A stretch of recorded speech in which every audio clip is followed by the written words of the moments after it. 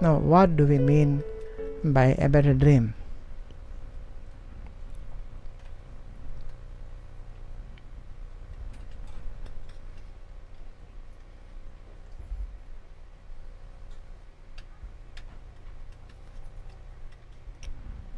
You take any person in the world away from a group and corner him or her and ask the question, what would you prefer? Peace or war? What would you prefer? Love or hate? What would you prefer? Violence or affection? You will find that the answer in every case is unique. There can be no two opinions about it. We are made as children by God, and if you want to know how we were made by God, all we have to look is towards the children.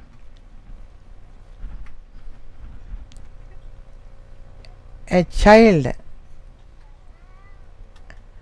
unless he is indoctrinated that you are a Jew or you are a Christian or you are a Muslim or a Hindu, no such distinctions exist in the mind of the child. They go to everyone with the same love and affection. Everyone can kiss them, and they are just bundles of joy. That's how God had intended us to be. And what do we make of ourselves? We imagine ourselves to have certain identities, certain role models. By the society around us we are molded, by our family we are molded, and we have these roles, and we tend to get entrapped in these roles.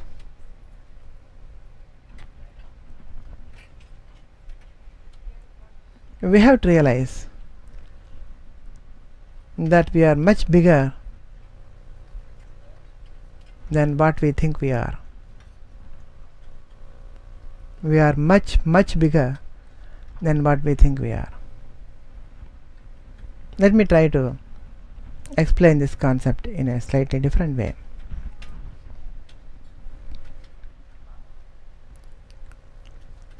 The way we perceive this world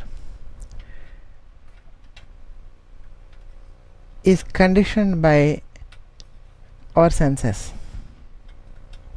We have 5 channels of communication with the world, of knowing about the world. Either we see it, or we hear it, or we smell it, or we touch it. So, let us look at the characteristics of each of these things. Let's look at our sense of sight. What is near to us appears bigger than what is far away. The inverse square law.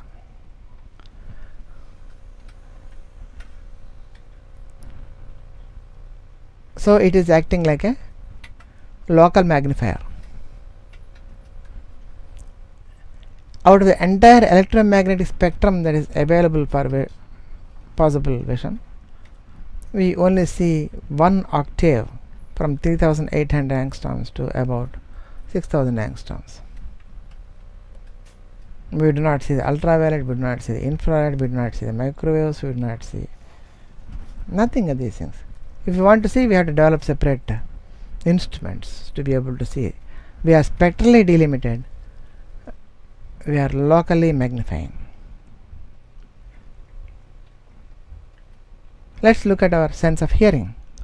What is inside of this room we hear, what is outside we do not hear. And let us every sense, the sense of touch, you do not know what is away by more than 2 meters from your body. It doesn't sense that. It's a very sharp cutoff, and that cutoff occurs 2 millimeters from the surface of your body. Once you go inside the body again, you do not have the feeling. The feeling is there only on the skin, surface of the skin. The skin also measures the temperature of the, and it also measures the pain, but these are they are all local. If somebody is pushing a tube through your arteries, you won't know it, because you don't feel the blood that is flowing through, do you? The same thing, you don't feel that. So the feeling is confined only surface. So every one of our senses, of sight, of smell, of hearing, every one of these things is acting like a local magnifier. Having understood this, supposing I ask you to wear a scanning electron microscope which magnifies everything by a factor of 100,000, attach it to your eyes and discover how this room appears to you.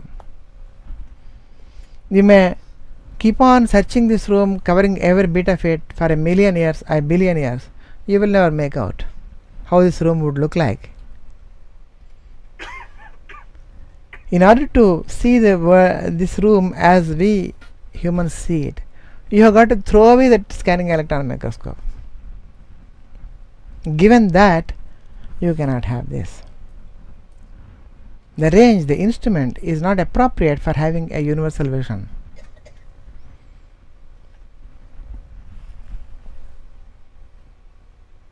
Our vision is also limited in so many other ways. For example, we said what is near to us appears big, what is far away from us appears small. So with such a sense, what kind of an emotional interaction with the world I can have? So what is closer to me is more important to me than what is far away, right?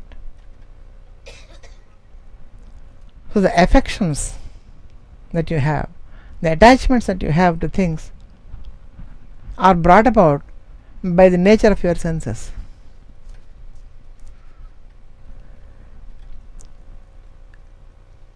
If you think of a small cube, a wooden cube, and hold it there, it appears with a certain size. You are not able to look at this thing from all points of view, from all directions in space. Your view is conditioned to one particular angle of looking. If you are able to look at the cube from all possible directions, how would that cube look like to you? Would it have a spherical geometry? If you are able to look at the cube from all possible time slots, how this cube evolved to its being the cube today? It was a piece of wood, and this was a part of a tree. If you go back in time, it was a seed, and it was the earth, and before it was the earth, it was an intergalactic dust, and before that everything was merged into one single point at the origin of the universe, the Big Bang. So you see, if you trace its history towards later in the time, again you will find that it is going to merge into the cosmos.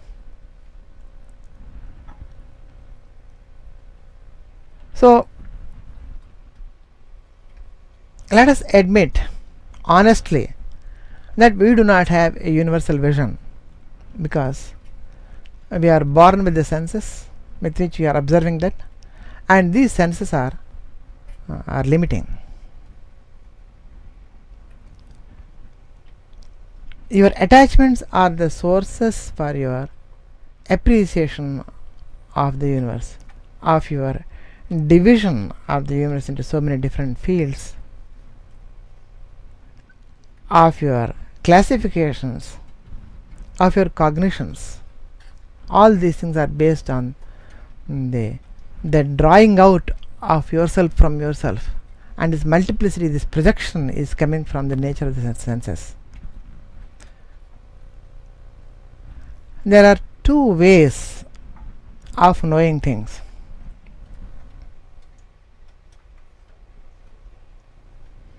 when I say that I know that this is a glass, then my mind is functioning, thinking mind is functioning. It's comparing this object with so many different objects, and it has ruled out all the other possibilities which do not belong to this.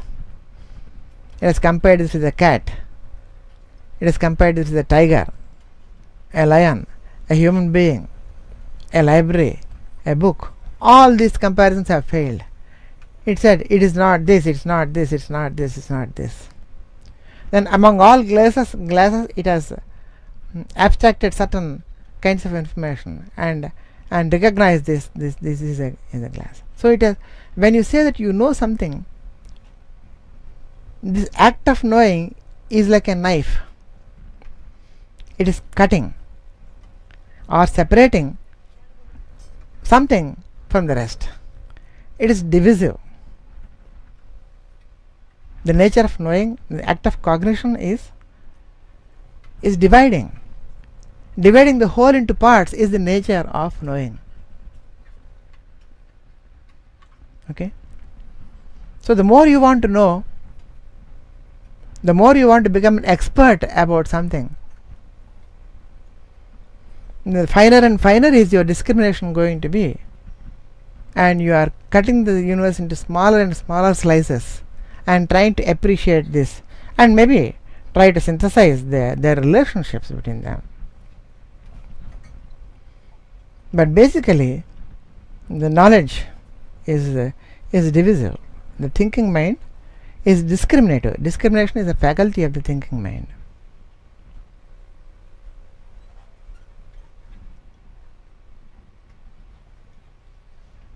So this means that given a starting point, which is yourself, you are going into branches, you are dividing yourself into your thinking mind, your knowing mind,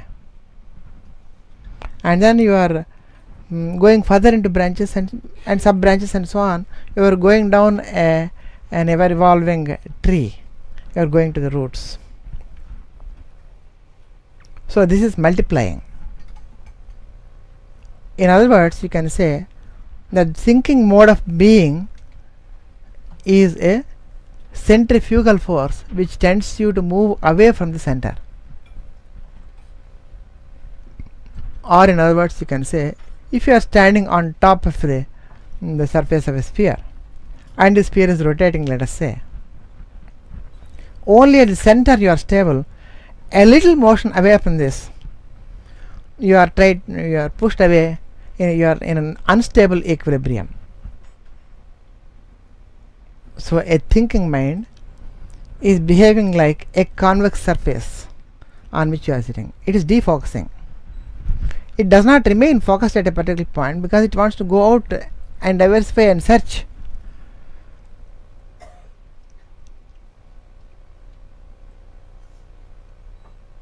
The feeling mind is the opposite of this. It is a centering device. It's based on love.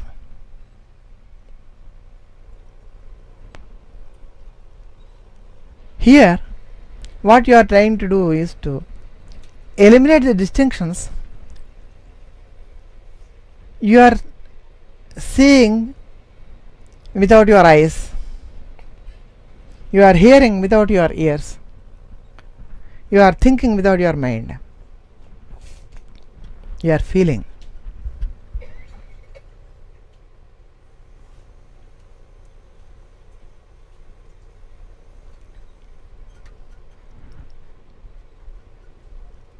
The feeling is a centering device. This is the way of the heart. The heart is a receptive thing. When you are in love, what do? You make love. You embrace. And that is uniting. It is making two into one. If you know how to make two into one, then you know how to make three into one. Because you first convert 3 into 2 and then 2 into 1. And by a process of continuous successive reductions, you can bring an infinity into 1. So the love is a uniting principle. And knowing is like pushing you away from yourself. It is something like hate, is it not? If you hate somebody, would you like to be near that person? You would like to push him away. So when you try to discriminate with the thought between knowing, when you try to know, when you try to cognize, when you try to name somebody or something as belonging to this or that, then you are creating a division between yourself and the other. And this division is the cause of the trouble.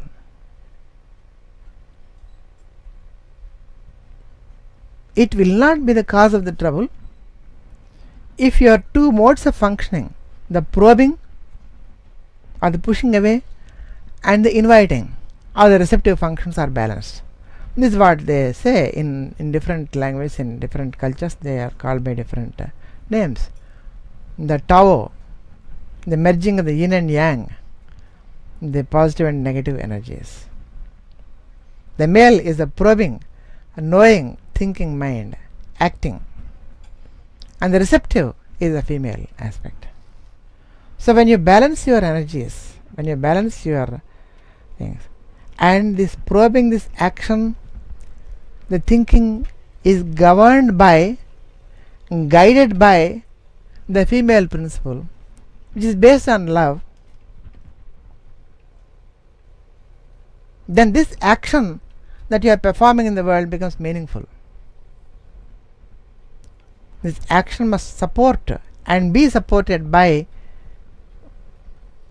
the female aspect, the receptivity.